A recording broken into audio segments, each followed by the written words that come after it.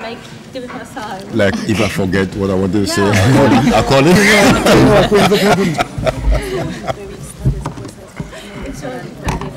Thank you for your help. Yeah. Sí. Bueno. ¿Hablas español? Sí, pues, depende del, pero sí. So now, if you want to start, I just put on your micros. Okay. Okay? Yeah, okay, well, Yeah.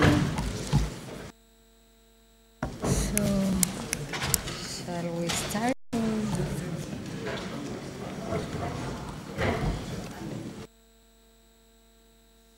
We had the proposal to have a poem from Nnimmo, but we don't know if this audience will handle that. Oh, I am very much in favor of slightly different formats at different Really? German conferences.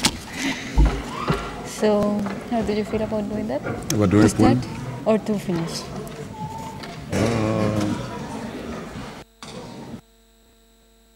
What do you think? At the end, we will have more people, No, I know. Oh, wow.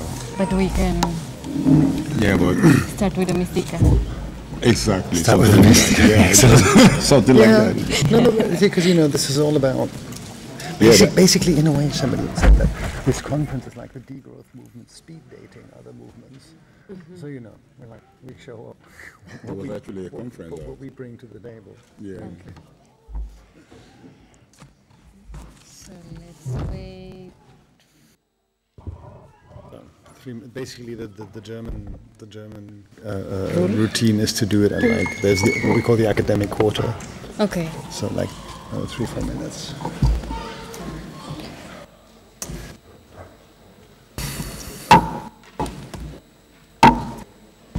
Some whiskey.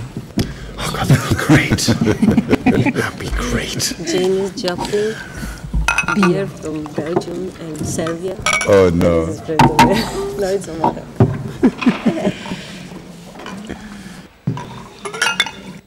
Yeah, I got it.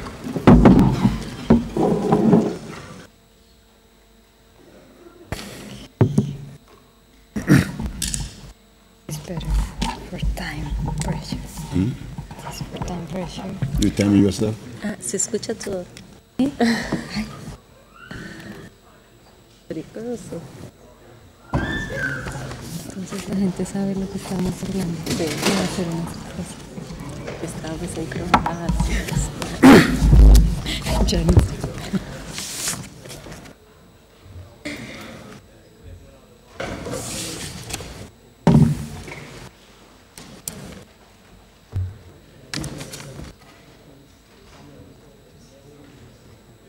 Maybe to keep people, before people come in, I can do the poem. And then after that, you can start the meeting. Okay. That would help to... Wait. Maybe I'll do it from there. No, I can do it from here. Yeah, I can do it. I'll sit down and do it. Oh, and did Is it better to stand up? Nina tell you that? Do a poem? Tell you that note? Invite Basically, people to come. to the moderators to ask the audience It's more to inviting help if I stand. for put in a few hours of help, and there is a helpers coordination. Just Yeah, I think I could stand. You want to tell people I'm going to do that, or I just go? Really? Do you want, I can say, Nnimmo will start with our mystica for the climate justice movement. Yeah, I think that's better. I'll do the mystica.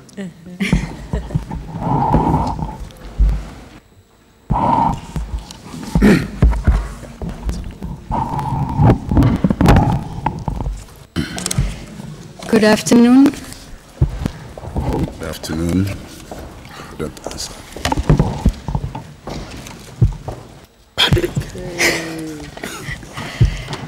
Good afternoon, everyone. My name is Lyda Fernanda Forero. I'm from the Transnational Institute. And we are here for the panel on climate justice and degrowth. And we would like to start with something that is, let's say, traditional for the movements on climate justice, which is a mystica. And normally it's done by indigenous peoples or by our friends from Via Campesina.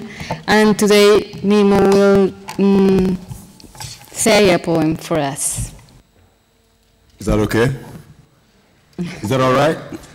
Okay. Don't be scared.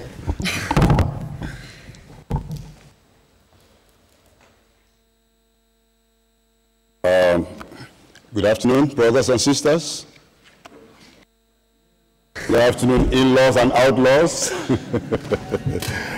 Okay, I'm going to do a poem, and it's going to require that you participate. It's a call and response kind of poem. So when I say we thought it was oil, you all will say, but it was blood. Is that okay?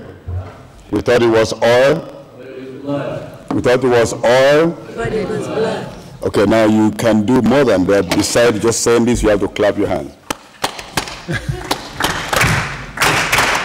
We thought it was oil. We thought it was oil. The other day, we danced in the street. Joy in our hearts, we thought we were free. 3 young folks fell to our right. Countless more fell to our left. Looking up, far from the crowd, we beheld red-hot guns. We thought it was oil. But it was blood. We thought it was oil. But it was blood. Heart jumping into our mouths, floating on emotion dry wells. We leapt in fury, but it wasn't funny. Then we beheld bright red pools. We thought it was oil. But it was blood. We thought it was oil. But it was blood. First the Ogonis, today the Jaws. Who will be killed this next day? We see open mouths, but we hear no screams. Tears don't flow when you are scarred. We stand in pools up to our knees. We thought it was oil, but it was blood. We thought it was oil, but it was blood. Dried tear bags, polluted streams. Things are real when found in dreams. We see their shells because they are shell. Evil, horrible, dollars called rigs, drilling our souls. We thought it was oil, but it was blood. We thought it was oil, but it was blood. Toasted dreams in a scrambled sky. In a million black holes, a burnt out sky. Their plans may bust, but our dreams will not bust. We thought it was oil, but it was blood. We thought it was oil, but it was blood. They may kill all, but the blood will speak. They may gain all, but the soil will rise. We may die and yet stay alive. Placed on the slab, slaughtered by the day, we are the living, long sacrificed. We thought it was oil, but it was blood. We thought it was oil, but it was blood. Lord, the oil companies.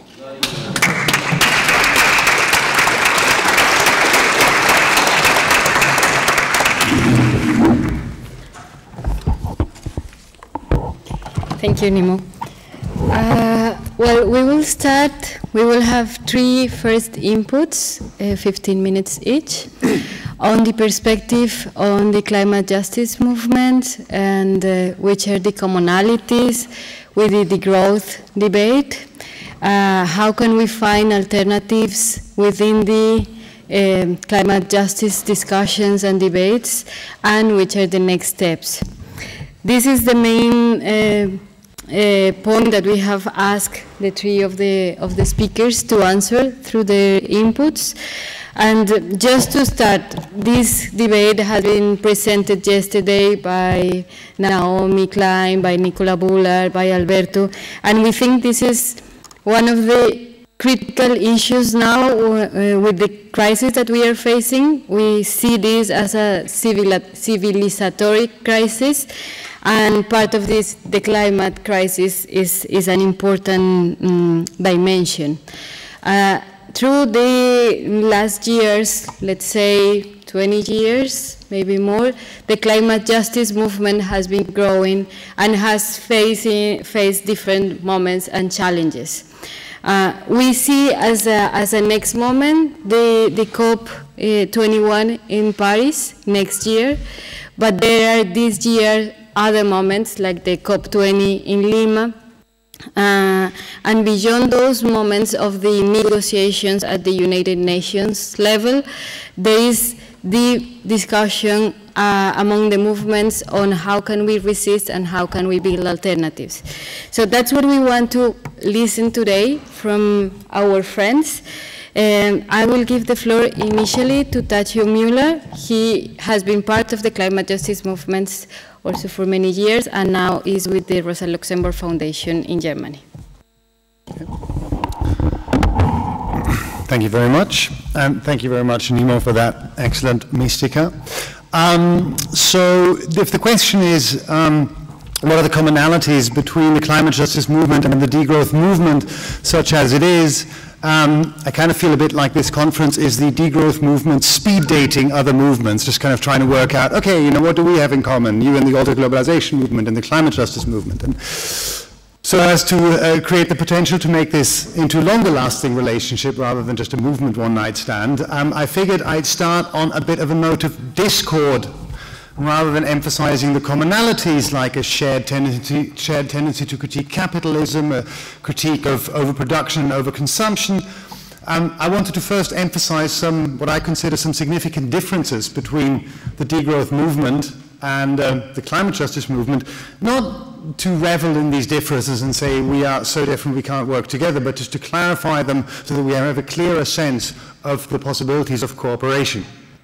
So, the first significant difference that I would see between degrowth on the one hand and climate justice on the other is that degrowth is a story that is largely articulated by folks in the global north.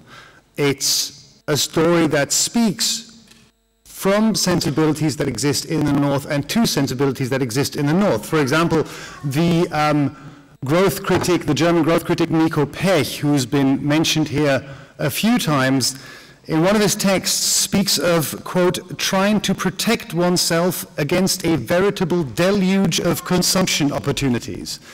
Now, that is not a problem that the majority of people in the global south actually face. Their problem is not how not to consume so much, right? That is definitely a problem that comes from surplus societies. So if degrowth, and most of the degrowth authors are based in the global north, we can sort of see that. If degrowth is based in the global north, climate justice, on the other hand, is a story articulated by, or maybe better, a movement led by folks from the global south. I'll come in a second to the emergence of climate justice, but the whole point about climate justice is in fact the South, which can also be in the North, say indigenous movements in the US, taking a strong political stance and articulating demands against and on the North. In very short, the history of climate justice, I'll try to summarize it and probably do a bit of violence to it. When the environmental movement emerged in the United States in the 1960s, it was very much a movement of white people for white people. Say, if there was folks in a middle-class community struggling against a dirty power plant, the demand tended to be just get this power plant out of our communities. The term NIMBYism, not in my backyard, kind of comes from there. It's like, we don't want this dirty power plant here. Now, of course, that dirty power plant wasn't shut down. It was displaced geographically and socially into poorer communities, often communities of color. And against this tendency of the environmental movement to be a movement by and for white people and middle-class people, the environmental justice movement arose in communities of color that said, look, folks, what you're engaging in is not so much environmentalism, you're engaging in environmental racism. You're not solving environmental problems, you're merely displacing them onto poorer and usually more dark-skinned people. So environmental justice arises as a critique of environmental racism. And climate justice, a term first articulated by an American indigenous leader, Tom Goldtooth, in the mid-90s, arises as, in a way, a challenge to what might be called a global climate racism, where the false solutions peddled within the UN climate change negotiations don't in fact solve the climate problem, but in fact displace it onto folks who are further south, poorer and often darker skinned. So from this distinction between the degrowth movement being located in and coming from the global north and climate justice coming from the south, we can also see that there is actually a danger inherent in the degrowth discourse, which is in a way the danger of a new global environmental racism. Just to be clear, I'm not accusing the degrowth movement of engaging in environmental racism, I'm pointing to a potential danger. Say, a demand that would sound like, oi, everybody in the world has to stop growing, and that includes you folks in the South. Or a new environmental classism. Oi, you poor people in the North and the South, we all need to tighten our belts. And, you know, obviously, we know what happens when we all have to tighten our belts. It's never everybody who tightens their belts. So my point is that degrowth, realizing that it comes from the North, has to take the global justice dimension into account a lot more, which also means getting out of its two favorite aggregate states. The degrowth movement seems to exist on the one hand as a sort of scientific middle-class media story, and on the other hand, a set of interesting, if largely niche or marginal social practices of degrowth. So what's kind of missing is the middle level, the terms of the mid-level of strategy, of struggles and demands, and of the question of how can we actually have global effects. Now, the second question, rather the second difference I wanted to emphasize, is that climate justice, unlike degrowth, is rooted in specific struggles. It is rooted in the struggles of frontline communities fighting against resource extraction, fighting against mega projects. It is located in the struggle of small farmers fighting against agribusiness. And by being rooted in a particular set of struggles, it also identifies an agent of change, namely frontline communities and their allies. Now, even if the climate justice discourse or movement which identifies these agents of change, even if our analysis could very well be wrong, maybe those frontline communities aren't the agent of change or don't actually have the capacity to change things, the degrowth movement, if it is a movement, suffers, I think, from the fact that it does not identify an agent of change. It doesn't actually identify who has the interest and the capacity to change the existing state of affairs. Who's actually interested, you know, in terms of a mass base, in shutting off this growth dynamic. And so that's kind of, I would say, you know, if I say the first difference is degrowth is in the North, climate justice comes from the South. Climate justice identifies an agent of change and is rooted in specific struggles. Degrowth is really more a story and a discourse. But there's also a third difference. So right now I'm just kind of glorifying the climate justice movement, and it's not as though, you know, we're winning all our big battles. So please don't, I don't want to make this seem like we're speaking from a position of, hey, we know everything and please listen to us. Because there's a third difference, and I think that one comes out very much in favor of the degrowth movement or story, namely that it is a frame or a story that resonates in Europe and the global North. The climate justice frame generally does not resonate very much in the global North at all. We've been trying that for several years in Germany to implement, you know, a movement or to create a movement around climate justice, and we've failed. There are 3,000 people at this conference.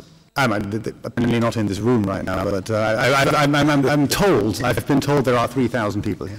Now, sorry, they're on live stream. Hi, everybody. Hi, you live stream people. Now, if we had tried to organize a conference on climate justice and called it 17th International Conference for Climate Justice, we would never, ever have gotten 3,000 people. It simply would not have happened, right?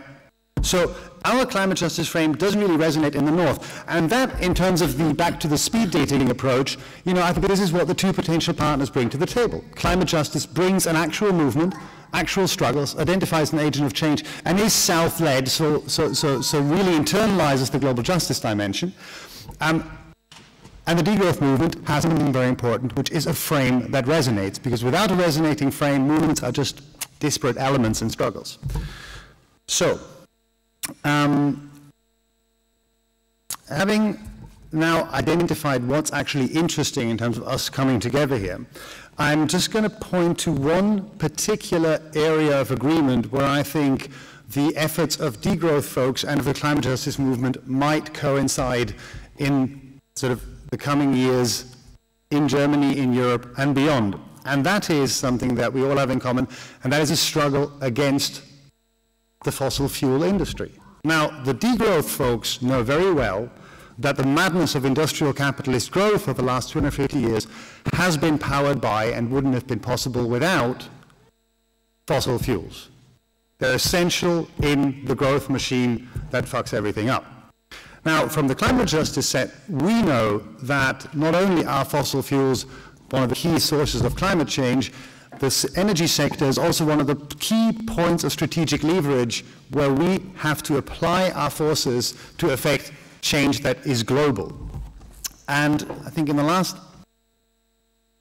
2-3 minutes, I just want to say something about the mobilizations we're planning, first in Germany and then towards Paris in 2015. And I'm saying the following because we from the climate or climate justice movements in Germany, we have not had a major disobedient climate action that has packed more than 300 or 400 people in the last 7 years.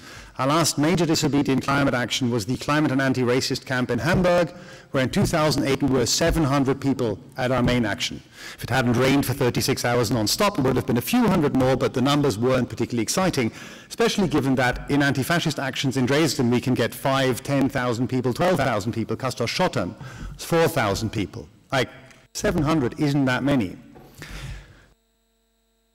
Next year, there'll be a climate camp in July or August in the Western German lignite mining region. Naomi Klein mentioned it yesterday. Now, in the organizing process, folks have said, we actually want to do an action where there's at least 1,000 people, a disobedient action that tries to shut down what is one of Europe's CO2 hotspots, which houses 2 of Europe's 3 dirtiest coal-fired power plants, and which makes Germany the leading exporter of lignite worldwide, which lignite, as you may know, is Braunkohle, is the single dirtiest of all the fossil fuels. And now we're going to try and shut that down. However, we might need you. If there's 3,000 people here, and obviously on the live stream, if only a third of those people join us at the climate camp and start taking disobedient action, we could do a lot more than we've been able to do the last few years. And that mobilization isn't just going to be the end of mobilization. In fact, what's going to happen is that the climate justice movement is developing strategies how to fight the fossil fuel sector, how to fight the corporate climate criminals that we know aren't going to be punished within the UN climate change negotiations. So I suppose as a sort of first dating project, rather than jumping straight in bed, let's go on a few dates. Let's say, for example, the next date would be summer of 2015 in the Western German lignite mining region. Let's do something together. Maybe we'll all see each other at a second date in Paris in November and December of next year, because in spite of the differences I identified at the beginning, the commonalities are significant. Without degrowth in the north, there cannot be global climate justice. We need each other. Let's work more on that. Thank you very much.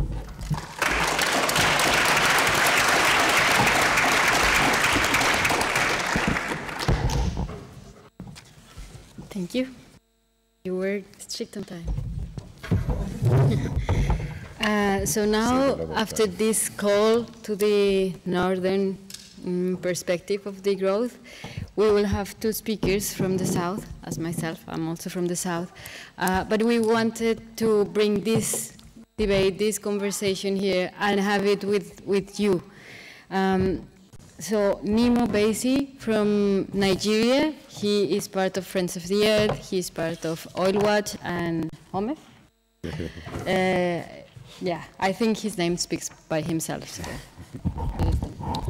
Thank you, Lyda. Good afternoon.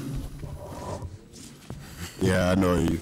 You don't like to respond. You don't like to respond many times at many conferences. Yeah, I'll keep on trying. Yeah, thank you, Tadzio, for that opening. You've said it. You said a lot of. You laid the foundation for this conversation, and as you said, really, okay. Personally, when I hear the word degrowth, it raises a lot of alarms in my head in many directions, because whenever I hear the word degrowth, I ask myself, what does this really mean? Who is degrowing and from what? Why degrowth? Well, I know there's been a lot of books, papers written on this topic, so, and I don't want to go into disputing what has been written and options and the various connotations. But it must be said that the critical requirement for the growth, besides all the analysis, is for everyone, especially in the consuming regions, to consider creating or campaigning for and making it happen for a kind of relinking with nature. What has harmed the planet and what is pushing the planet to limits is because humanity has distanced itself from the basis of life. And then we can justify it. For one, technology can fix anything. If the climate goes bust, well, you can use geoengineering. If trees or crops are not growing, you have genetic engineering. There's always a technological solution to every problem, but this is all false.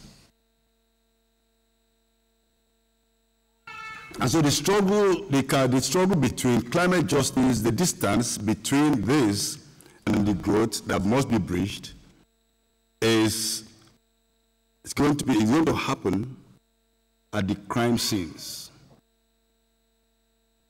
Every mine pit, every coal mine is a crime scene. Every oil field is a crime scene. And we know the criminals.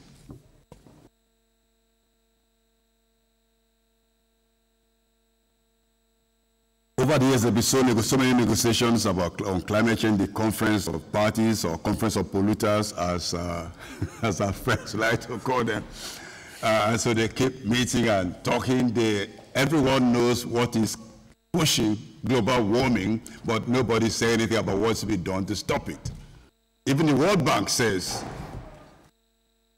that we just have to stop opening new oil fields, new fossil fuel fields. The International Energy Agency says the same thing. But when it's time to negotiate global warming, everybody just ignores that because corporations are in the driving seat. As long as corporations call the shots on planet Earth, the growth will not happen.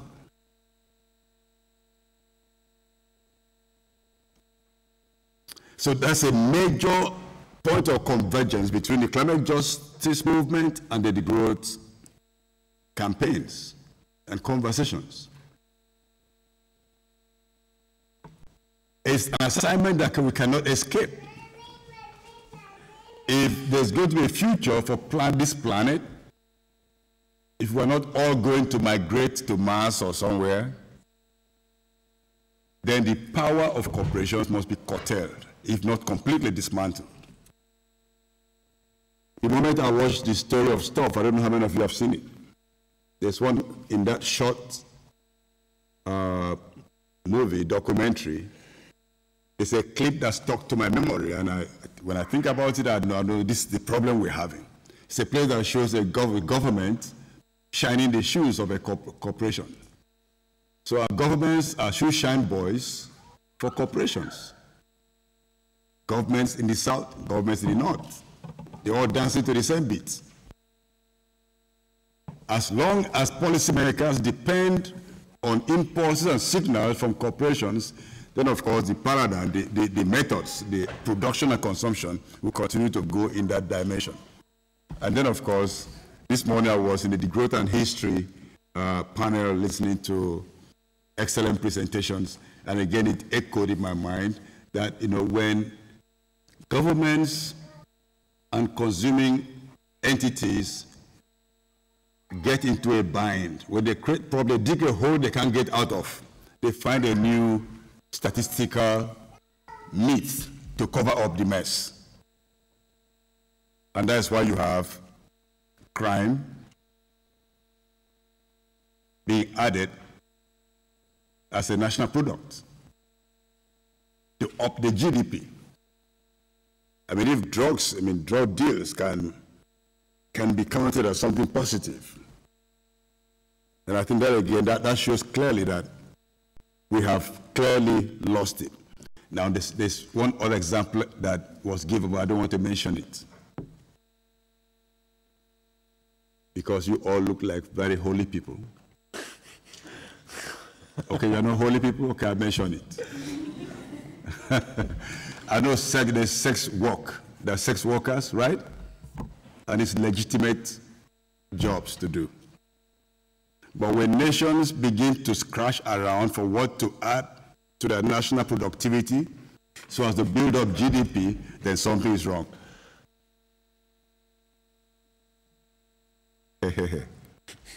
You all are looking so serious. You make me feel bad. Now, anyway,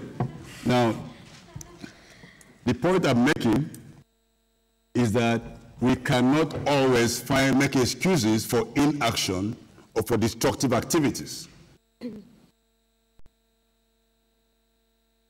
Growth has been powered by plunder. And this plunder is historical, and it's continuing today.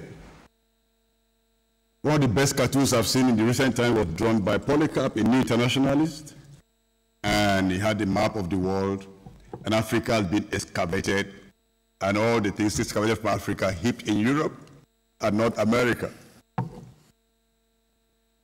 But I think that was a very apt way to capture the plunder of the continent, but it's also a metaphor for the plunder of nature across the world, not just in Africa, but in Europe, in North America, especially in the tar sand fields of Canada, and of course in the veins of the mineral-rich regions of Latin America. So growth has been powered by the myth that we can always grab whatever we want.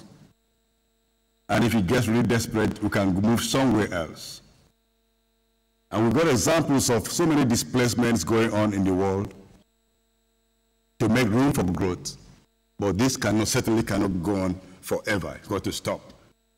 And this is a major reason why, besides making nice philosophical speeches or declarations, we have to roll our sleeves and get down to the streets and force the argument so that real actions are taken to confront real problems. The challenges of plunder echo in people's lives. And I've seen very clearly climate justice fights on the ground that are successful. I'll give you one example. The people of Ogoni were able to expel Shell from their territory in 1993.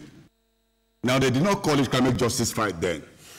But when we look back and see what Ogoni is a place in Nigeria anyway, in the oil fields of Nigeria, where we had a legendary environmental justice campaigner, Ken Saro-Wiwa, who was killed 19 years ago at the pleasure of Shell and the military government in Nigeria then.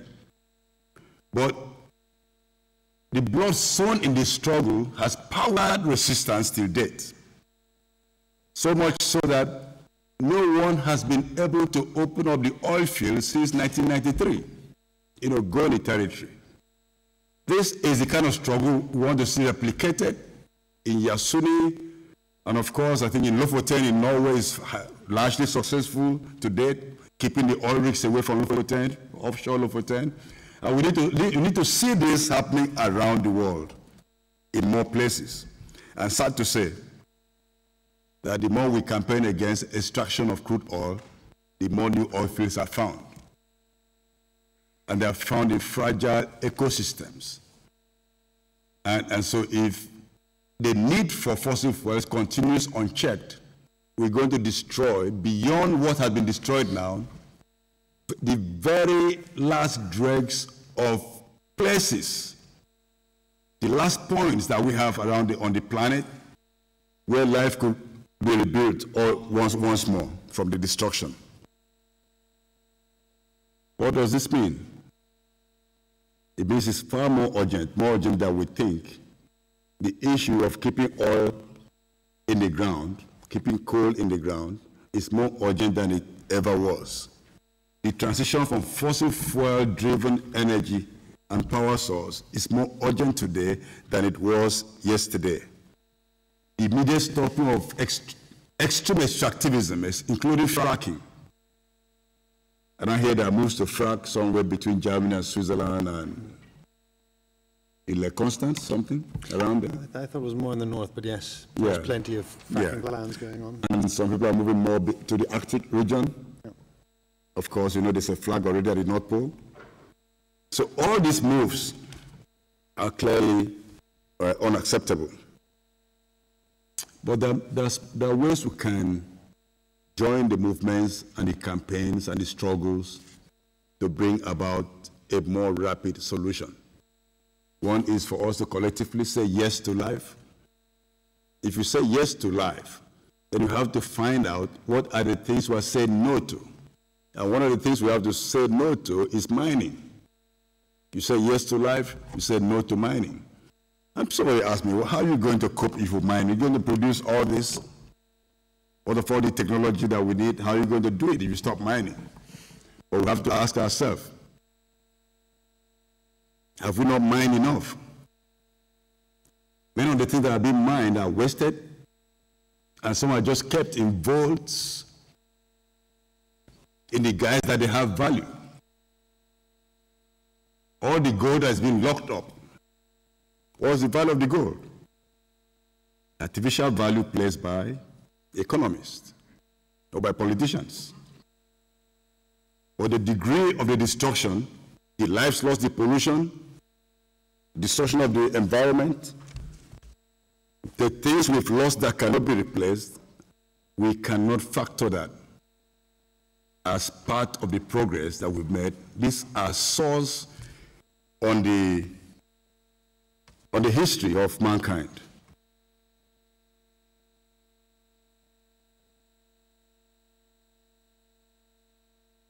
What I'm saying is that in both the climate justice movement and the degrowth movement, we have to tackle the issue of addiction. I know withdrawal can be difficult, but then anybody who wants to recover has to face that situation.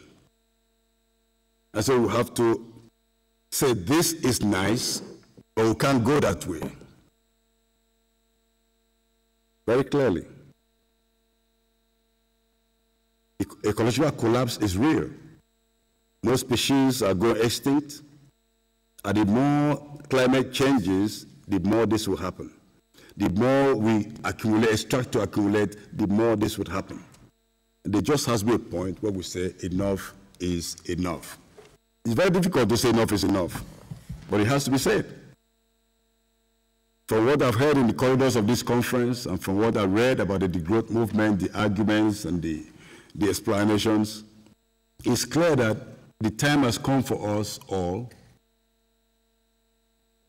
to go back to the beginning, to ask very basic questions. The most profound answers to the problems we have are found in very simple issues.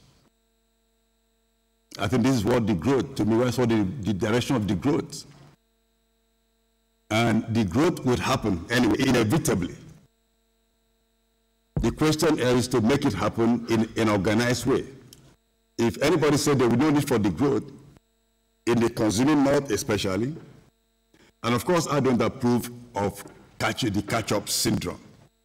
It's okay, I need to catch up with somebody else because this is what they did. I don't think the right way to go, but the real thing for us is to ask, what is life? What is the good life? Why are we on this planet? What can we do with the time that we have here? How can we live in such a way that we say, well, we are actually alive? When we consume, is that what makes our identity? Well, I think I'm preaching to the converted, so. But you know, one of the things that really gets me very angry is when I hear, you know, in my everyday work, as I work with NGOs who talk about sustainability. They talk about corporate social responsibility. And I think these are very beautiful oxymorons because there's no extractive sector corporation that can be responsible. The best social responsibility of these corporations is to stop extracting. As long as they keep extracting, they're absolutely irresponsible. And they're applauded by politicians because they help to build up the GDP. Am I right? You don't know whether I'm right or not. Totally. That is my fault. I'm always right. No, you always expect an answer. Okay, so I'm going to halt for the time being, but what I'm saying that the catch-up syndrome cannot be justified because it only intensifies climate irresponsibility. And if we determine, if peoples around the world critically ask themselves, what is life and what is living? Where do I want to go from here? Where am I coming from? I believe that we're going to find ways of living in a way that is responsible, a way that is within limits, a way that can genuinely say we are living something for the future. Because come to think of it, as a last thought, and I hang up for the moment, come to think of all the extraction that has gone on in the world today. The extractive activities are not about things that are not renewable. When you take gold out of the ground, you don't put back gold. When you take crude oil from the ground, you don't put back crude oil. And yet you say you are carrying on this activity with the future in mind. If that statement is true, there's no better definition for madness. Because when you take what you cannot put back, you are completely depleting the future and making it impossible for people in the future to have access to what you've done. So again, the actions, the point of intersection between degrowth and climate justice must be at the scene where crime is committed, and that is on the ground. It would not be in conference halls. It would not be in the halls where multilateral agreements are being negotiated. It has to be a complete focus on points wherever manifestations of violence occur. And violence can be equated to overconsumption. Because when you consume too much, you're actually wreaking violence on the planet. And then, of course, we have to demand a stop to the kind of violent destruction that we're seeing around the world. I'm talking about war, talking about insurgency, talking about the military-industrial complex. They are both impacting the climate by the amount of fossil fuels they use to move all those tanks and warships and everything. And then, of course, the material required just for destruction. I've heard about a seminar by the U.S. Army, the U.S. military. They had a conference on environmentally friendly warfare. If you believe that is possible, then I think I would like to hear about that. So the thing is that rather than stop destruction, more and more reasons are being found to destroy more. And so let me just end with this. We have to say, whether in the climate justice movement, in the growth movement, wherever we are as activists and peoples, stop wars. It's time to fight climate change. We must stop fighting our peoples and fighting one another. I thank you for your attention.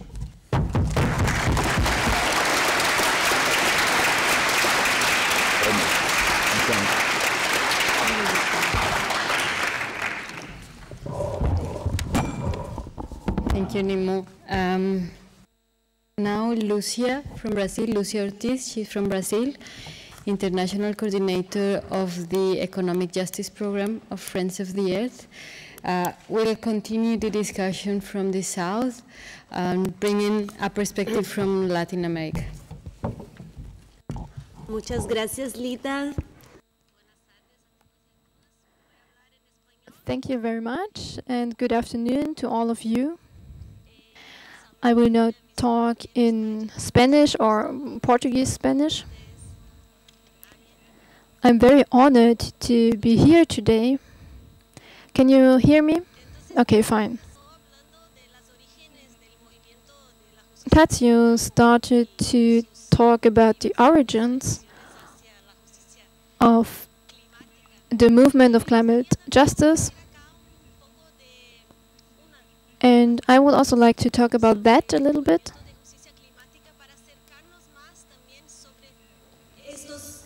And also about the situation of climate justice,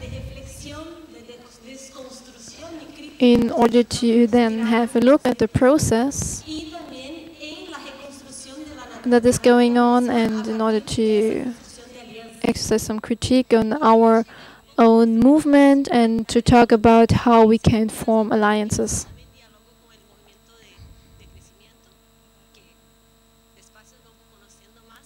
Here it is also, of course, about the degrowth movement.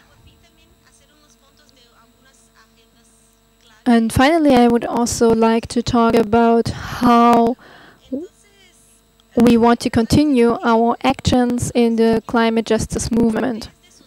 I would like to start by saying that the climate justice movement, from the basis, is against climate change, of course. Early on, we noticed that also those countries who do not have the historical responsibility, so that means minorities or poorer countries, who are the countries that are most affected by climate change, must also be included. And we also have to have a look at their development and how they can adjust. But we also have to look at the perspective of the victims of climate change and how they can adjust themselves and their culture. For example, production of food,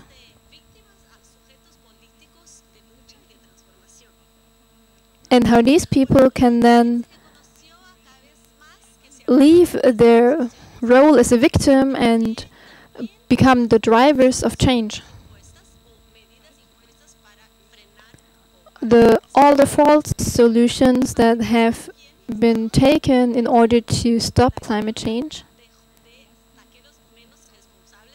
have also a very serious effect on especially those people who are not responsible for it. The people in the communities of the South who are victims of the multinational companies, who are victims of the false solutions against climate change.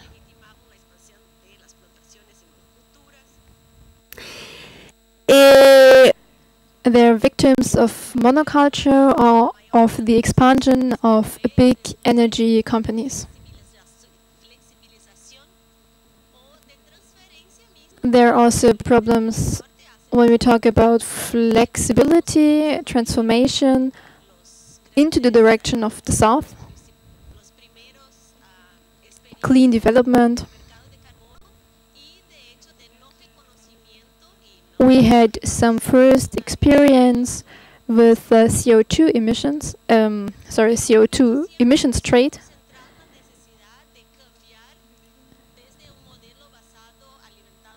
Our movement has always taken care of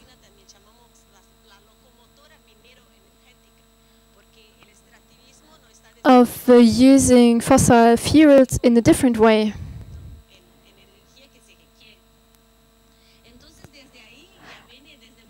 Sorry, there is a technical problem with the sound of the interpretation.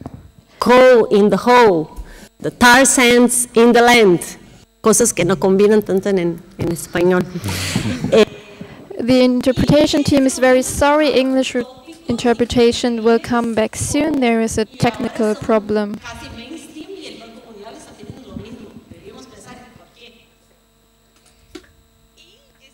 Conectadas con las luchas cada vez más, lo que ya escuchaba a Martínez Aler, a las compañeras de Acción Ecológica en 2000 decíamos, tenemos que cerrar la llave, cerrar la puerta, lock the gate, banir las otras formas no convencionales.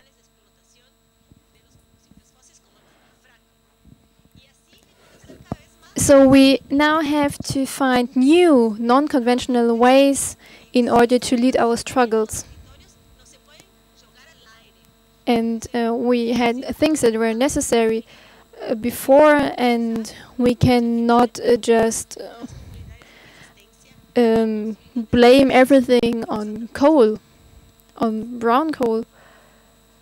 We have to demystify our struggles. Another question is the question about climate. that we often have like an umbrella above all,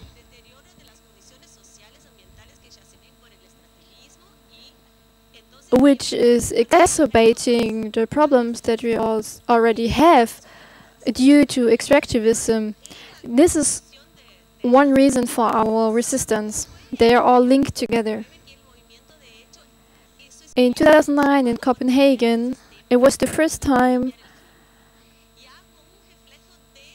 that, or it was a very important moment when we called on the people to start a change. And we were people who already knew each other. We were from the anti-globalization movement. We were not only environmentalists, but we were climate experts. In Cochabamba, we also called upon the governments and the populations to use the investments that are used for military for something else, for example, the struggle against climate change.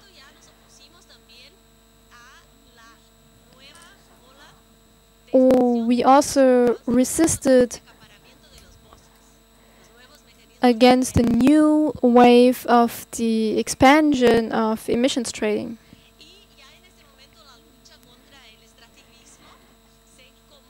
And now the struggle against extractivism has become a common struggle. And at the same time, we saw that the negotiations did not have concrete answers about the limitations of our planet. We also warned the people that the companies have actually a great influence on the governments. And then there are many more problems like free trade negotiations of free trade agreements. And all these are having an impact on the sovereignty of states and people.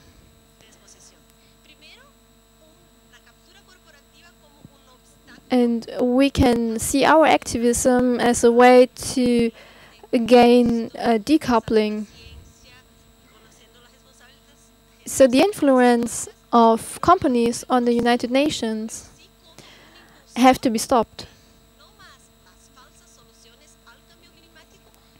But not only this, not only the false solutions against climate change, but we rather also have to find real solutions against extractivism and against the financial markets and the financing of United Nations.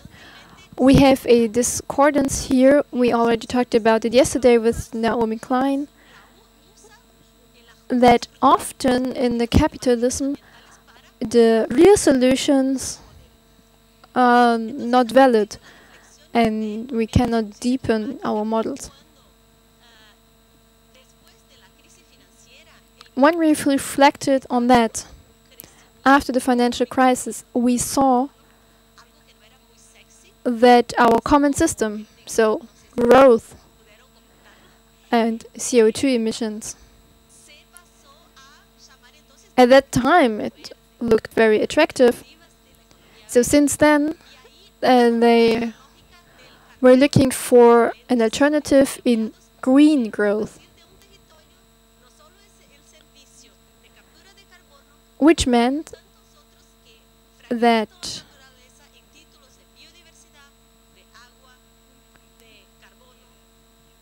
the territories where we extracted the fossil fuels was exploited, and we had to pay for this exploitation. I think it is fair to say that today there is a right for companies to cut down trees, to exploit resources, when afterwards the companies pay for what they did. It was easier for us then to create links against this financialization of nature. And to use the propaganda of a green economy, which has also led to other mechanisms. For example, sustainable development and other innovations of green development and biodiversity. For example, the smart agriculture, which was invented by Ban Ki-moon. But of course, he was talking about monoculture and genetic engineering. The struggle against the financialization of nature is only a struggle led by us, the alternative movement. So the resistance is only led by us. And we are trying to find alternative ways to use these territories with these new possibilities of financing that still bear the same risks, of course.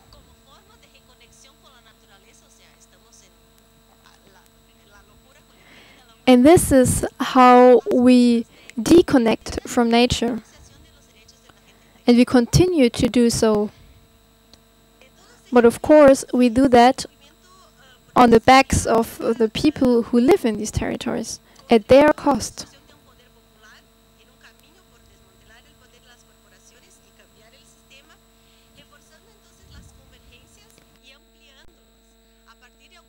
But we still have to find alternative solutions and to expand our alternative system on an international level. We have to lead a fight as this anti-xenophobe, anti-patriarchal, and which is against extractivism and also against growth. So we can say it is a struggle against development. So actually we have to say no, clearly no. But at the same time we have to open the door to many yes. We have to say yes to many things.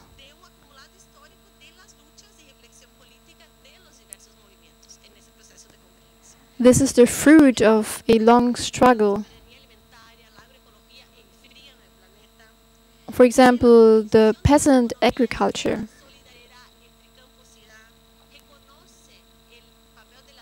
And also food sovereignty are very important points here in helping to reduce the heating of our planet. This also leads to the fact that indigenous people can live in harmony with nature in traditional communities and that they have the right to do so.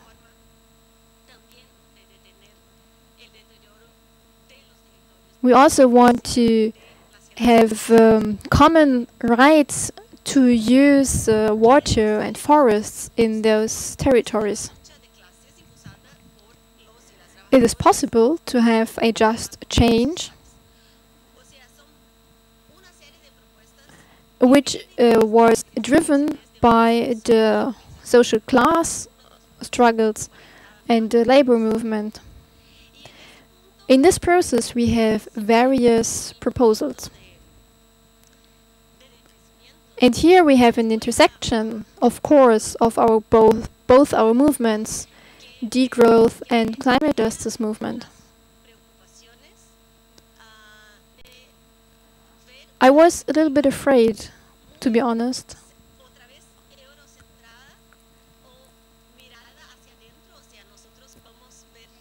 that we find a narrative here that is very Eurocentristic.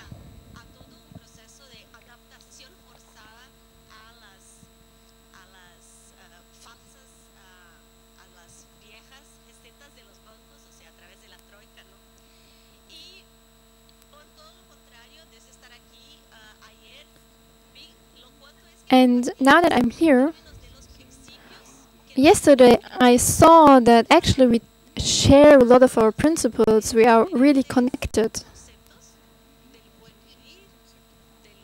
Even if we come from different concepts, from good life, from different movements, different cultures, we all share these principles.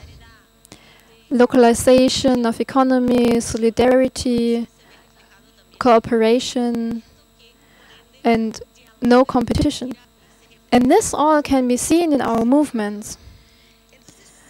And in the fact that we are having a dialogue and trying to get inspired by the others.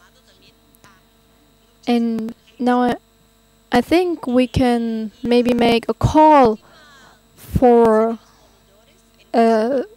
common struggles and common movement. At the last Polluters conference in Warsaw,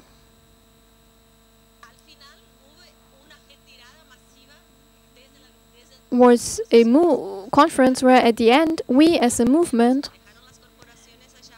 we went away and we left those companies alone in their dialogue. Afterwards, we had a call in Venezuela, which also needed international solidarity because of the situation there, and we called upon to organize a conference there in order to limit the power of companies and to have a look at the possibilities to collaborate and to act together. We also had the event of Ban Ki-moon about climate and agriculture and so forth. We talked about South against North. And we need to ask ourselves questions in order to find a real transition. When we talk about Paris 2015, there will be negotiations about a text, about a new text, and we will also want to lead some struggles and do some actions with the vision of 2020. But I would like to ask you to come to Paris and to see what the negotiations are going on there. The negotiations about the text in Paris. And also to see how the neoliberalism of climate can be a major threat to humanity. We have to mobilize people. We have to share our messages about resistance against extractivism with the goal to stop the financialization of nature and the destruction of nature, and we have to find solutions without the corporations. Thank you.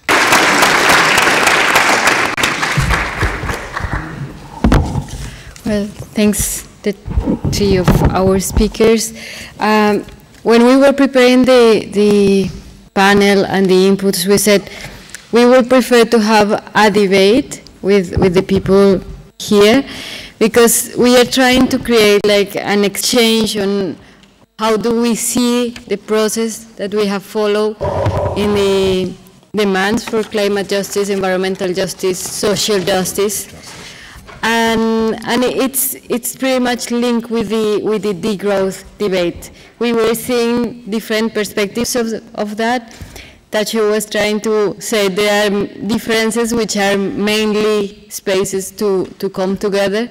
So we would like to open the floor for you, not only to make questions, but also comments, to debate with the ideas you just heard, and then we can come back to the panel.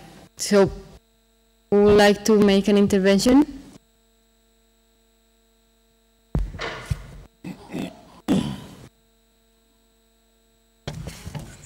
Thank you very much to all of you. I'm really glad that we have this discussion and this date today. And I just wanted to respond to basically to Tadzio's call for talking about next year and tell everybody that also in the degrowth debate we have been discussing basically the same questions, and so there's a lot of we're very open to this debate, and some of us have already gone to the climate camp this year, and we have already experimented with very interesting possibilities to do actions there in the coal mines. And I think there's a lot of potential to bring these two discourses and movements together and create something that is very, very interesting and inspiring. And I really hope that we will develop something out of this. Thank you very much.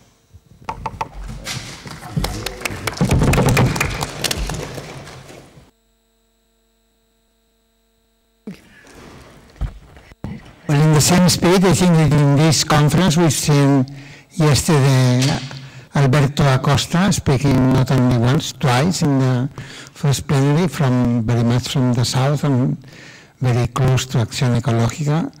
And today we had in the morning somebody from Greece talking about lignites coal in Greece, and Greece being like the south in Europe in many senses.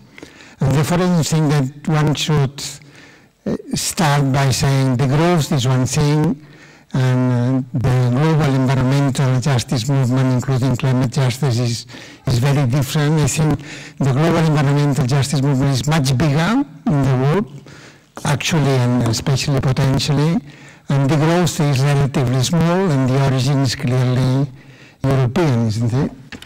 Or with the steady state, a little bit US. But so the growth should be like an ally of the global environment. And moving to concrete issues, for instance, in Peru, there is oil exploitation, and in Amazonian territory, just next to Ecuador, and there is the Ashuar people. They have been really screwed up by oxy for many years. This is very well known by now that they have cadmium in the blood, even the government recognizes this. So we have very good reasons to leave oil in the soil everywhere, including the Amazonia of Peru. And many people would be ready to support this from the growth or from the environmental. And also, apart from going, as many people, you have convinced many people here, including myself, to go to Cologne, to the Rhine, and to this camping place against lignite. Also, I think we could choose a few places in Europe, either shale gas or lignites, in which the local situation would be, for instance, in the Canary Islands, which is official in Europe because it belongs to Spain. There is now a very big debate, and the local people don't want Repsol to start exploiting oil. And the Madrid government is saying, yes, you have to. So there is even a kind of regional debate. The same thing in Mallorca, which is very familiar to German people. And so because of oil exploration, so one could choose not just one place, but 5, 6 places to have these common fights for leaving gas under the grass and coal in the hole and so on. So. But I don't see, I thought you started a little bit on the wrong, I'm talking about the first speaker, because another commonality is that both movements are not by professors and writers, they are activist-led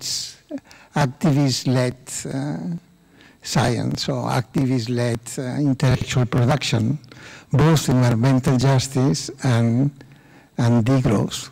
So degrowth has no intellectual, well, we've talked about some leaders, some of them are dead already intellectually, but degrowth would not exist without all these people doing practical things, isn't it? And it's the same thing with environmental justice or political ecology.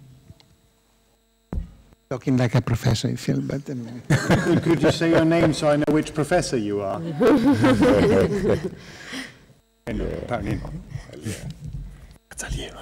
Thank you for the interesting talks. It's clear that the COP in Paris next year will be a crucial moment.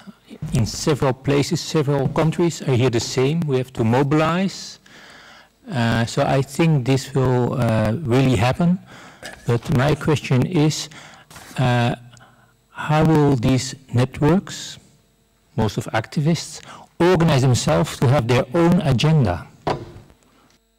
To clearly say to the official negotiators, it's okay or it's not okay. So I'm a bit afraid we will be there with a lot of people doing a lot of action, but how and where will a kind of common agenda be developed the coming months?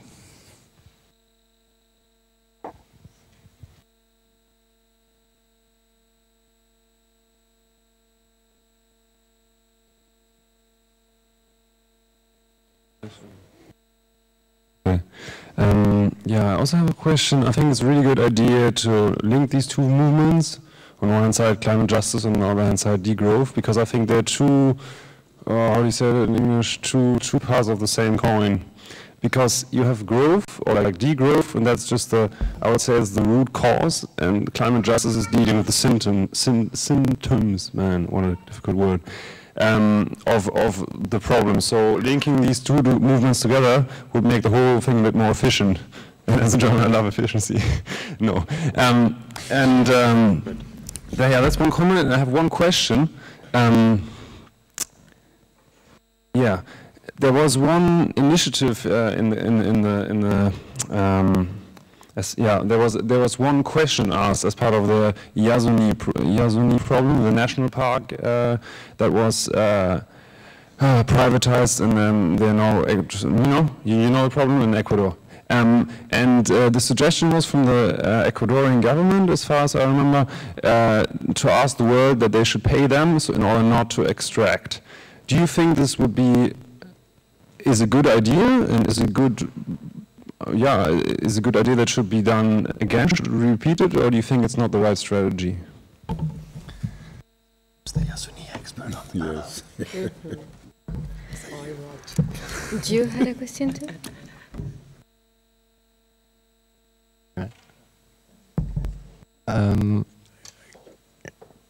Even if I think this is important to be aware of this summits of the polluters and these big events, where I think for a long time that a lot of people in these movements have realized how limited it is to act in this, to follow the agenda of the people who are screwing the planet up, and that you just mentioned about how creating our own agenda, and I think that's if we talk about climate justice, and if we are in Europe, it's really, really important to talk about the people who are resisting daily, and there's impressive struggles going on right now.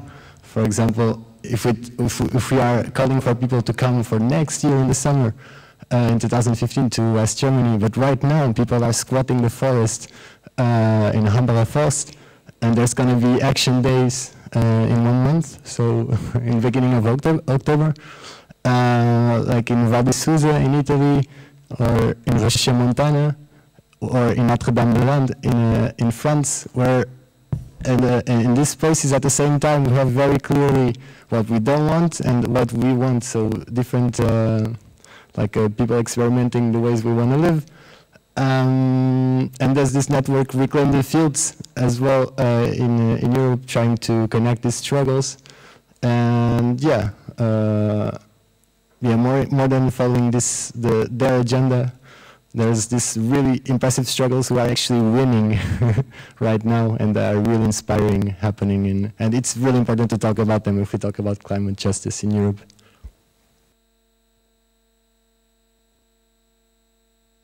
No quotation, because it's only men talking. Okay. Woman. Shall I? Yeah. Okay.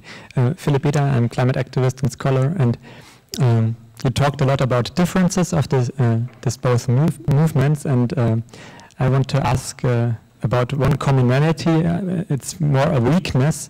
I think it's a thesis. If we want to step out of our niche of struggles, we have to include trade unions and big parties. Firstly, the trade unions in the south and in the north. And I've been part of climate justice struggles for the last 5-6 years, and I think I have been participating in several of these meetings where this deficit has been mentioned, and we never got out of this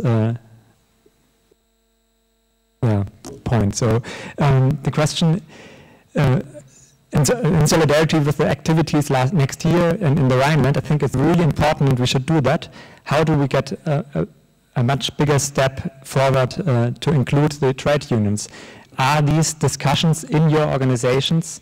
Are you thinking about how we can be people who will be accepted by the trade unions as someone to talk to? What is your idea about that?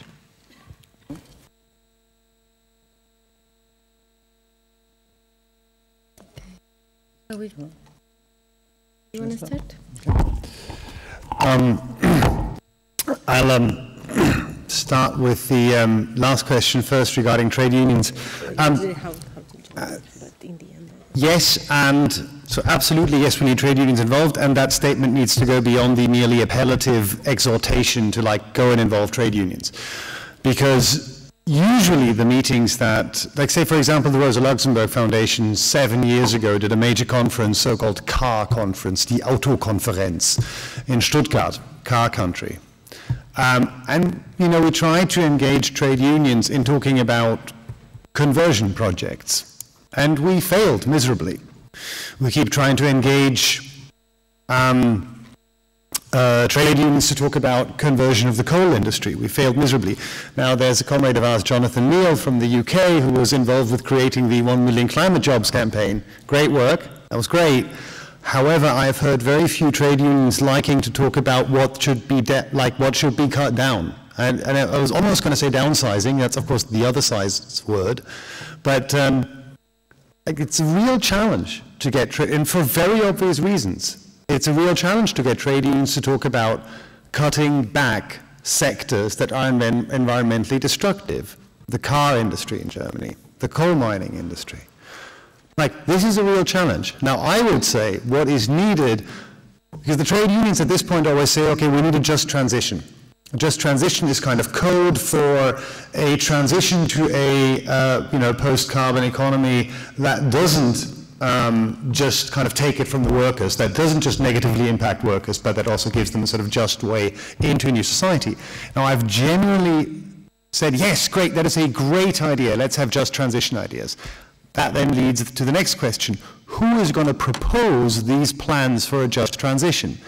In terms of trusted interlocutors, it won't be kind of bourgeois eco-academics like myself. I'm clearly not a trustworthy interlocutor on more levels than you can fathom. And it has to be the trade unions. Because any plan not coming from the trade unions will be justifiably distrusted by trade unionists. And this is where I now do something that I don't like to do, which is like exhorting people to do something. The unions need to move. They need to propose projects for just transitions. There is no other way. They cannot come from the Social Democratic Party. They can certainly not come from the Left Party or the Green Party. They cannot come from us, the movements. They must come from the trade unions. There is no other actor that can conceivably propose such a plan. So this is my point. Yes, it's very important. But without this next step, just transition plans being proposed by trade unions or trade unionists, we're stuck. And the big fear that I have is 10 years down the line, I mean, you and I are involved in the anti-coal movement, a bunch of people here are. My big fear is that 5 or 10 years down the line, we'll be fighting hand-to-hand, and obviously we'll lose, you know, on a sort of hand-to-hand level. Ecologists versus trade unionists when we try to shut down a coal mine and they try to keep it open. That's my fear. That cannot happen for a green left or a left ecological agenda. So sorry, I took some time on this. I'll just very briefly speak to 2 other points. One, you spoke to the occupation of Hambacher Forst in the west of Germany. There's folks with crazy action skills and mad determination occupying an old growth forest, which is going to be cut down for the expansion of the open pit lignite mine. And I seriously have all the respect for this in the world for this struggle, But many people don't go and do these constant everyday struggles. They will come to spectacular events, and we need to find a sort of productive interaction between the everyday struggles and the spectacular events. And what I was now talking about was a spectacular event that builds on the many local struggles that are going on there, on the great outreach work that is being done. So I didn't want to sort of be silent about those struggles, but say, hey, even those of us who are not involved in this everyday stuff, we need to start focusing on what goes on there. And Comrade Professor will maybe have the conversation later on. There's a great article, possibly by you, called Environmental Justice and Economic Degrowth, an Alliance Between Two Movements, which I read in preparation for this. And clearly, the thought has been around, so I take your points. And what to do in Paris, I think it's also important to point out that not everybody has to go to Paris, but we just have to see Paris as a step in a process whereby our movements start focusing on the real corporate climate criminals, which is why I like the term crime scenes that you bring into the discussion. Because ultimately we can jump up and down and ask, you know, some people will say, oh, the UN is legitimate, others say, no, they're not legitimate. Some people will say, oh, it's a good deal, others will say, no, it's a crap deal. But the stuff that we can really focus on is we hate fossil fuel corporations with the fucking vengeance. Right, so let's focus on that. And those we can hit around Paris, but not destroy. So Paris will just be one point in this long struggle to bring these corporate climate criminals behind bars. So let's focus on that. Thank you, Tadzio. Lucia, maybe you would like to comment on the question with trade unions, because even when it's difficult in Latin America too, we have a recent interesting experience. So maybe you can tell about that.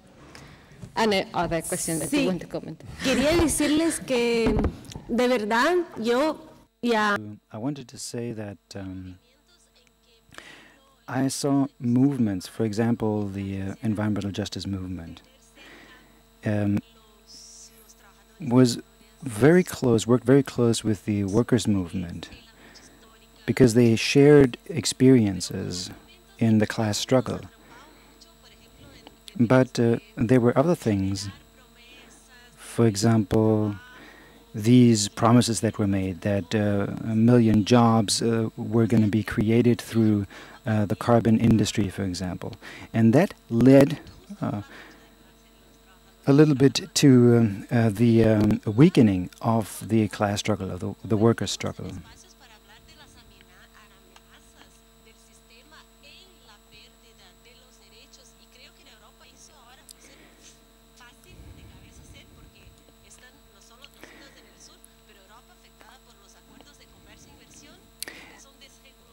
We decided to come together to find answers to the threats that we were facing from the free trade agreements, for example, in all the areas when it comes to workers' rights, when it comes to environmental aspects, health, education, and so on. And also in the area of the privatization, financialization of nature and commodification. And the disposition of the trade unions to work together at regional level and to exchange with other movements, they were ready to leave behind the corporate model. For example, in support cooperatives, which is nothing natural. And of course, they were also ready to talk about things like buen vivir with the indigenous peoples. And they came together, and there were many achievements that came from that. There was a platform called Lyda, and there's an aspect, or there's a platform on sustainable development, and even though it's called sustainable development, it deals with many possibilities for conversions. And with the mobilizations in Peru, where we always have to overcome the local diversities.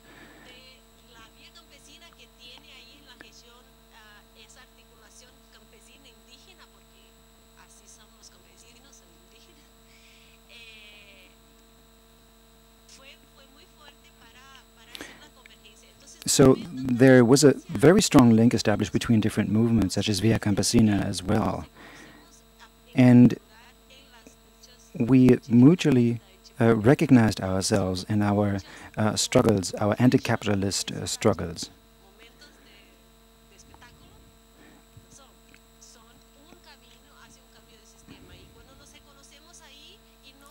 And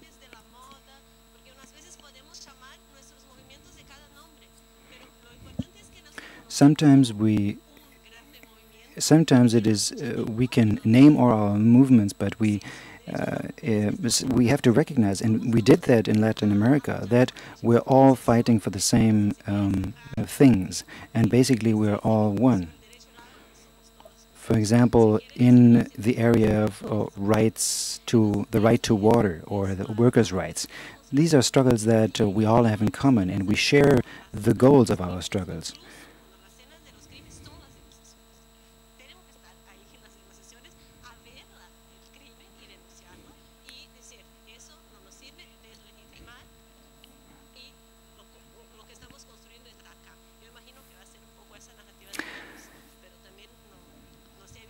And with respect to Paris, I think, of course, we have to travel to the summits in order to keep up with things and to know what's going on. I don't know what's going to happen in Paris, but I know that in the Summer University in Attac in Paris in August, many members and representatives of the different movements were present and attended this meeting, and they will come to Paris as well. So I think we should build bridges between these two parties.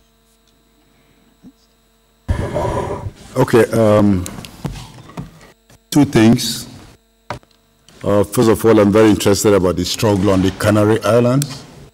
It would be very interesting to connect fishermen who are resisting big oil, so I would get more information on that so that we can see areas of cooperation with the fishermen who are resisting drilling of oil there.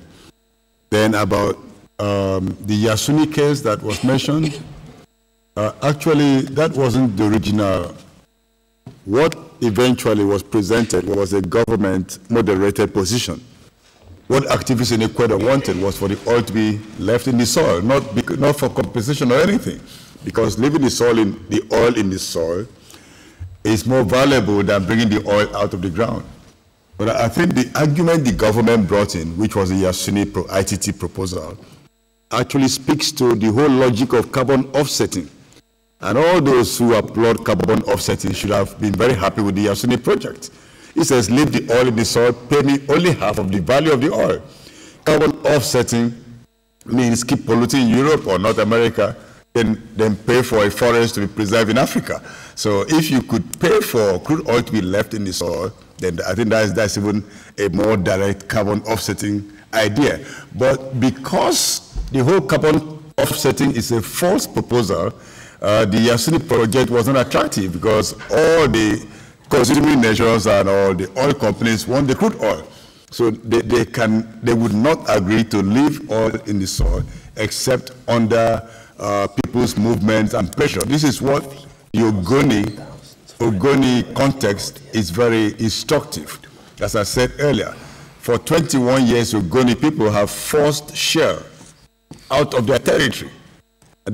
By forcing shell out of the territory, they forced every other oil corporation out of Ogoni territory, and the oil is still in the soil. And I can project that for the next 30 years at least, nobody will touch the oil in Ogoni. By that time, the world will be crazy to still depend on crude oil.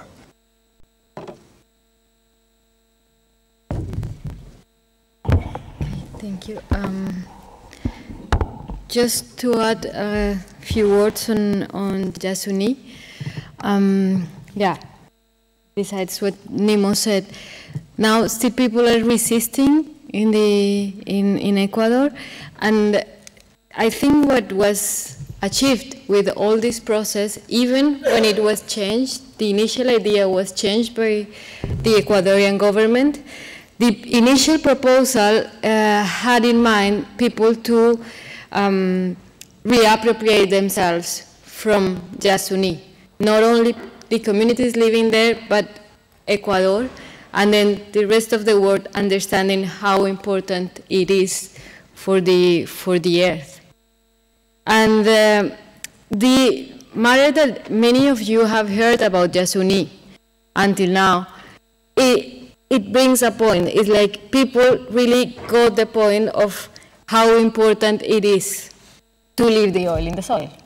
So going beyond the matter that Germany or England didn't pay what the Ecuadorian government was asking, this is the moment to support and we say abrazar, to hug the communities in Ecuador in their defense of the territory and of Yasuni.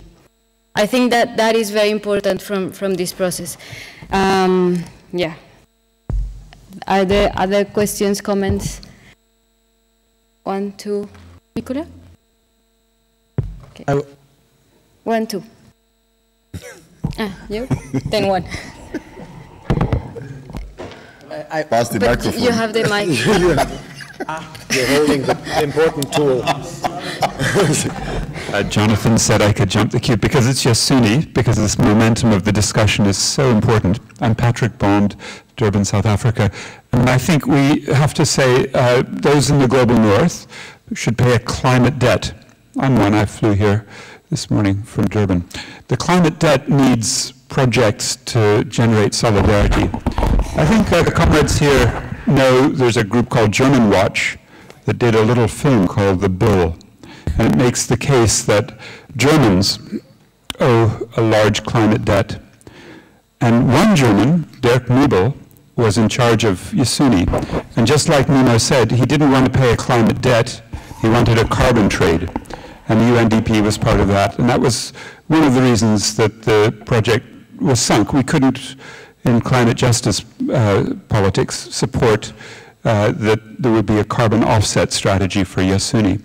However, I do think that there need to be climate debt projects that generate the solidarity of people in Germany, or like me in the global north in Durban, South Africa, to make some solidaristic statement, usually through some conservation project that the mass of the people, CONAI or Acción Ecológica, have supported. Yasuni was a great project. Nnimmo and I went through there in a canoe. We think it's fantastic. Another is a basic income grant in Ochivera, Namibia, as a pilot of paying people whose lives have been destroyed by desertification, and a model for a fair and just and solidaristic approach that IG Metall and the Evangelische Kirche have been supporting. To me, those climate debt projects are very important for us to link the degrowth and the climate justice. And I hope we can keep thinking about Yasuni and what went wrong, and whether not a monetization of Yasuni, but a climate debt to make the project more viable to a larger number of people could be restored for the next time we try. Thanks, comrades. Jonathan Neal, Campaign Against Climate Change in Britain. I want to comment a bit more on the unions, because in Britain we do have a plan supported by about half the unions for an energy transition. And we say that what we want is 1 million jobs in renewable energy, in insulating houses, and in public transport. And a few more things, but basically those 3 things. And that we want within 20 years an end to 90% of gas, oil, and coal, and within 30 years, the elimination completely of gas, oil, and coal.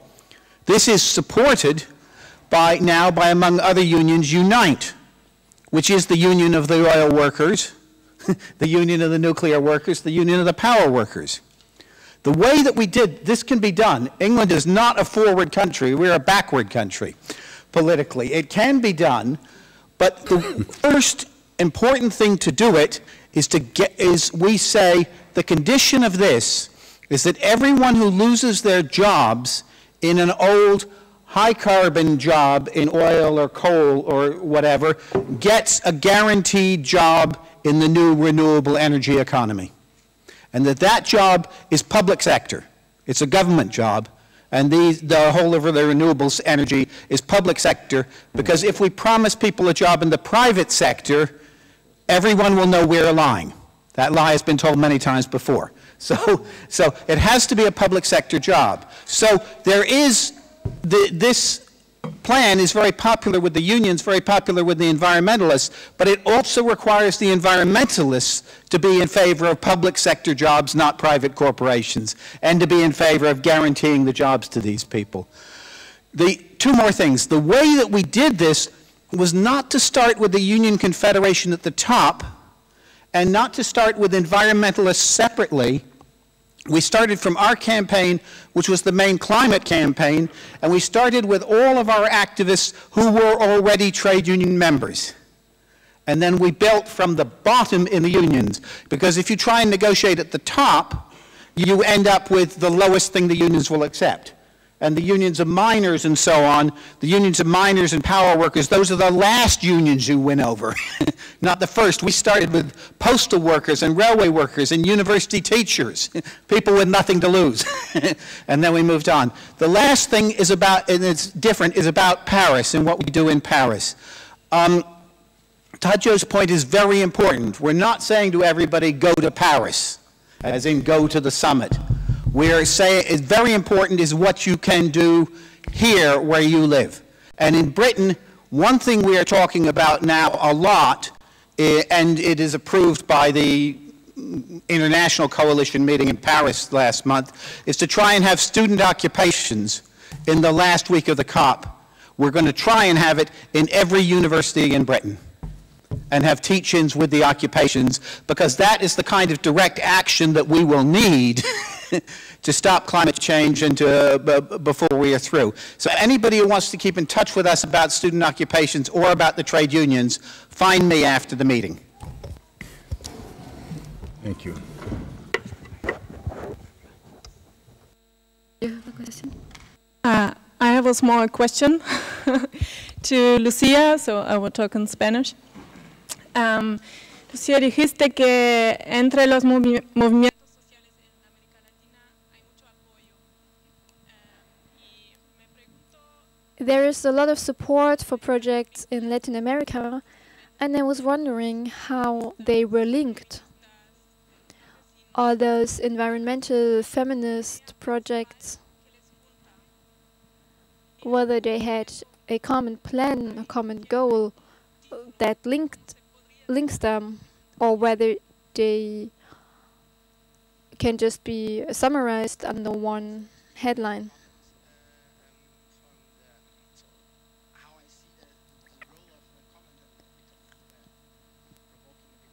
Also feedback.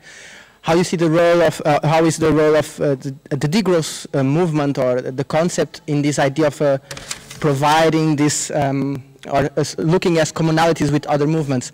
And I think a very remarkable aspect of degrowth, which is constantly mentioning on by speakers but not always fully understand, is that it is because it is Eurocentric that it is important. Because degrowth, as Juan Martinez already said, it's first of all an activist slogan that appeared as a reaction to the idea, to the hegemony of economic growth and of the need of expansion and of the idea of development from a Eurocentric perspective.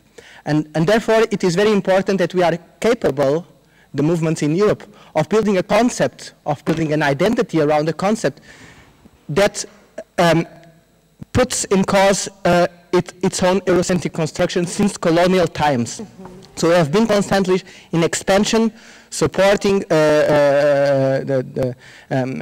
these territories at the cost of other territories. And by this, of course, there have been struggles emerging in these other southern territories, especially at the commodity frontiers. And what the role of the degrowth movement can have by searching these alliances is precisely by putting in cause the whole expansion of the economic system in the northern regions, allowing space for these alternatives in the south to emerge, which is mainly the argument that Martinez Alia puts forward. And another thing that I think is very important is the identity aspect. So, I mean, I look very much from a perspective of the social metabolism. We will also have a panel tomorrow. And there is, in many struggles, we find that ecological values, for example, they come together with, from a perspective of metabolism, which is basically the physical and energetical flows and so on, they come together with what the original peoples, what indigenous peoples, peasants and so on have. So there is a convergence in this sense, and this needs to be recognized. So we are, with degrowth, questioning the whole, this also relates a bit with what was here said about in the conferences. Actually, I think the climate justice movement started before Copenhagen. There was a network called Rising Tide, on which I was also involved. It was very marginal. It was basically by autonomous groups that were coming together. Some still exist, for example, Rising Tide in the UK, and there's an important role. But it's then in Copenhagen, what happened is also other NGOs saw actually this led, we went into flexibilization, financialization of nature, and so on. And it was again captured, the whole discourse of climate change, by the traditional model of development that has been practiced by foundations, by NGOs, and so on, from a Eurocentric perspective, trying to export what is the idea of well-being. And we really need to question this. So I think, yeah, I leave it. Sorry. There was another question. Yeah. No more? Up there. One question up there. Or comment. 5 minutes left. 9 minutes left on my clock anyway. Oh no, 4:30. Yeah, so I've never really been an activist, but I was still thinking about strategies and how to kind of link many of these kind of ideas and concepts. So I thought the best kind of leverage point is actually in the south. I mean, it's kind of cheaper. So why don't we have a way that we can kind of directly sponsor activists in the south, like the people in the north can kind of directly sponsor more kind of activism in the south. So in that way, we have this kind of debt, you know, like the climate debt, and even our money system is based on debt, and we're actually richer in a way because we have more debt in the north. I mean, it's pretty crazy, but our currency is kind of stronger, and we could have this kind of system where we sponsor more of these kind of actions in the south and target them at individual kind of important points, and maybe even have a kind of system online where you would get badges or whatever that you could post on your social networks. I mean, I think a lot of young people, they would be really into this kind of social currency of like saying, whoa, I sponsored like some kind of Peruvians now who can go to some demonstration against some mining companies, whatever. I mean, that's pretty cool, I think. There's just some kind of ideas to kind of link many of these things and the technologies we have today. And also linking more of these organizations together to be stronger, because we end up having all these small organizations and kind of small demonstrations, but we need like much more force directed at crucial points. And maybe the conferences, I mean, the police forces and governments are so strong at those kind of conferences. Maybe we need to kind of think outside the box and target other points. Yeah, this is my ideas. Thanks. Thank you. So we have now 7 minutes to finish. 2 minutes each. Okay. Right. This last one. 2 minutes. We need to talk much more about climate debt because it is a necessary component a just degrowth strategy, and we all know that it is a necessary component of a climate justice strategy, and we in the North have so far failed in our attempts to make this a sort of broader issue that is politically viable. So, you know, very much, you know, it's upon us to work more on this. The second point, actually, to the comrade who said that this was about sort of degrowth is a Eurocentric movement. That's where it sort of comes from. I would kind of question whether degrowth is an activist slogan like food sovereignty is an activist slogan. Degrowth has to be traced through the academic literature and then enters movement debates. But that's not the point. The point is that it is so powerful a frame that there was a major parliamentary inquiry in Germany into questions of growth criticism and questions of well-being. There hasn't been a major parliamentary inquiry into climate justice. If I talk to my grandfather and say, hey, you know what, your growth is connected to other people's climate debt, he doesn't understand. If I say you can't have infinite growth on a finite planet, he understands. So I think the fact that it's a Eurocentric frame, that its origin is Europe, makes it relevant in Europe. So I didn't say that to diss it, but just to specify what can be done with it and what not, and what we can learn from each other. So in the end, I think my summary, 10 seconds from these discussions, there is a lot of potential areas of cooperation, and I look forward to that cooperation and to working in the trenches with you guys. Solo voy a contestar sobre los...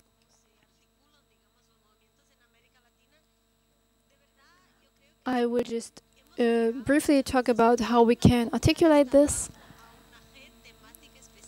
I think that we created a culture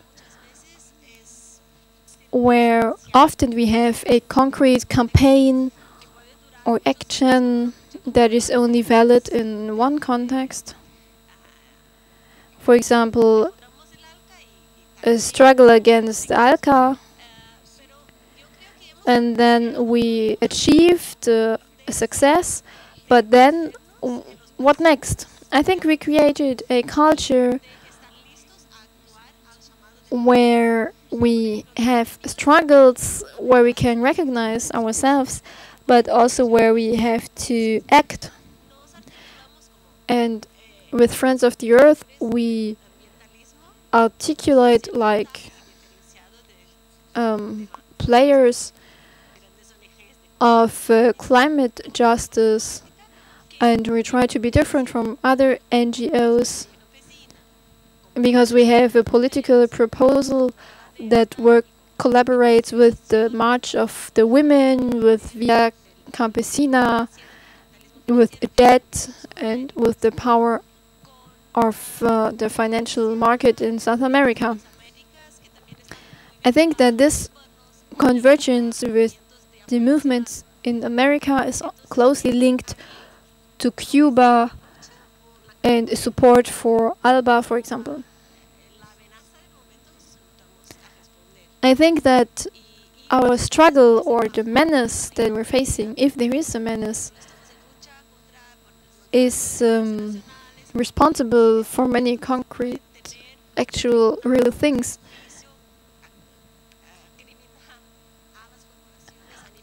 And we can also see international problems on a global scale, and that we have to collaborate with different players. And of course, there are also some unions in Central America. The growth debate, to the direction I would like it to move, and what I would like the activists in that sphere to do, is to work to hold the governments in Europe responsible for and get them to pay the climate and ecological debt. Because if that is really done, I think the global south is far richer than the global north.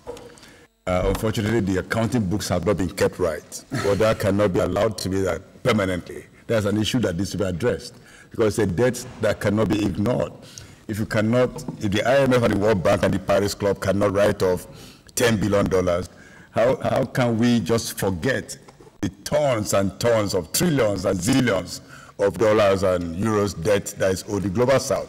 That issue will have to be addressed, and the growth movement can use that as a really leveraging point to deepen the debate, because if you really need to pay that up, I don't think you'll be talking of limitless growth. That would be a real roadblock. So now you have to pay what you owe and don't just keep pretending you're not owing nothing. I think also that the contents of the Universal Declaration for the Rights of Mother Earth really gives a lot of direction on what areas that the two movements can cooperate. For example, a campaign against military expenditure. A fraction of the budget for the military can make a lot of changes in the world if you invest in renewable energy or other areas that would drive the world away from dependence on fossil fuels and other dangerous climate activities. So that is right there. The points that we can document and points that we can all look at together and face a common challenge. Then finally, I would like to invite all of you to Nigeria next year, November next year. It's a long time that there will be no Ebola by that time. So November can come. November next year will be the 20th anniversary of the execution of Ken Saro-Wiwa, and we want to make it a big event in the climate movement. And you can also make it in the degrowth movement, that telling share that they've extracted enough, they have to respect life.